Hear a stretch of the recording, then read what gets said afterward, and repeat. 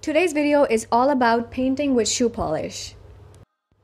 Now, shoe polish is very similar to oil paints. It has the same oiliness to it, the same consistency when applied with brush, and even the swatches. You can't tell whether it's paint or shoe polish because my sister, when she looked at me making whatever I was making using shoe polish, she quickly said to me that it looked more like paint and not shoe polish. She didn't even know it was shoe polish.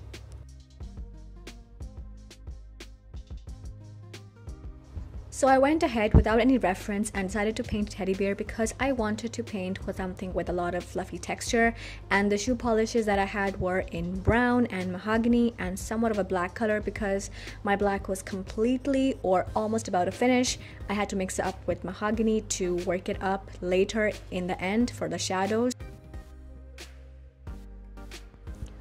Overall, my experience with shoe polish was kind of not what I expected it to be. I thought I was going to get a different texture out of it or a different feel of medium, but it really resembled that of oil paints, and I use oil paints more or less very often, so it was not that much of a challenge or a different experiment. But I could use just shoe polish if I'm running out of oil paints.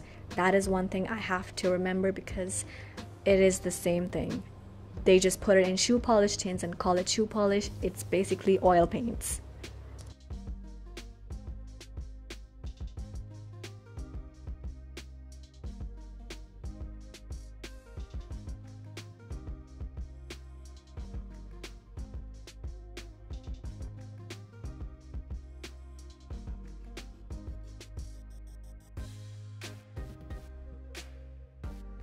That was it for today's video. If you enjoyed it, please to give it a thumbs up and take care of yourselves. I will see you guys in my next video. Until then, take care.